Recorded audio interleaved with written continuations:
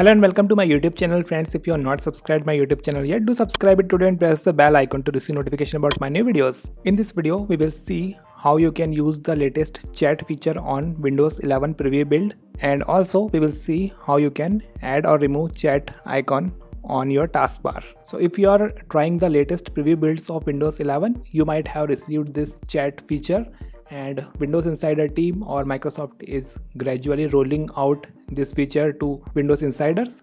At the moment, only a few set of insiders have received this feature, but it will be available to everyone in upcoming weeks or with upcoming preview builds.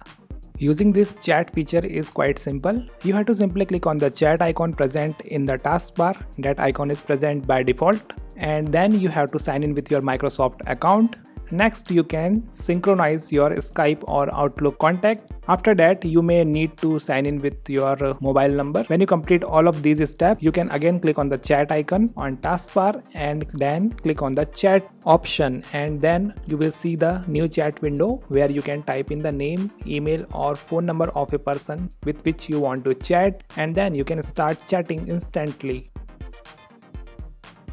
Now let us see how you can add or remove chat icon from taskbar. So first method is using the settings app. Right click on the taskbar and select taskbar settings. This will take you to the personalization section of the settings app.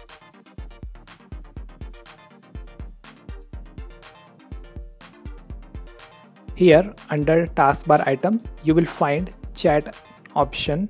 Once you turn off that option, the chat icon on the taskbar will be removed.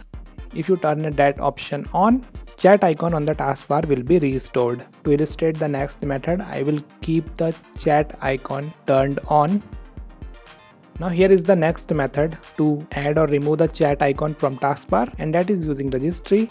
Here we will start by right click on the start button and select run. In run, type regedit and click OK. In the UAC confirmation prompt, click yes. In the registry editor window, go to H key current user, software, Microsoft, Windows, current version, Explorer, advanced. In the right pane of advanced registry key, you will find a registry D word named taskbar mn, which is set to 1 by default, and that means the chat icon is present on the taskbar.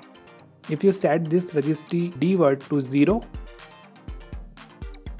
you will see that the chat icon is removed from the taskbar instantaneously.